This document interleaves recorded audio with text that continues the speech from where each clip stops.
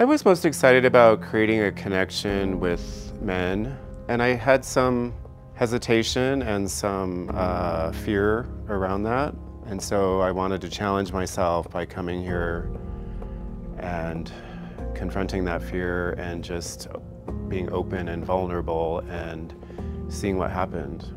So what I've been most taken with here has been how open, supportive, and caring and loving that the other men have been. And so what I hope to bring back with me in my real life and personal life when I get back home is just to continue that dialogue or openness so that I can remain to be open and vulnerable and have positive, meaningful relationships with other men that are not based on any expectations, just based on friendship, support, camaraderie, connection. I think, we're in a bubble right now.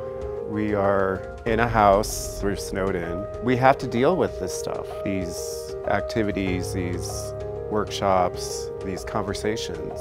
And back home, real life gets in the way, and you can reschedule or blow it off or say I'll do it tomorrow or procrastinate or just live outside of integrity and just not do it.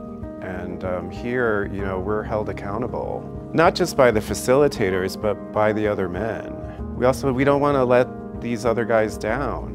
We want to show up and be here and be present and be participating, and when you do let go, that's when the magic happens.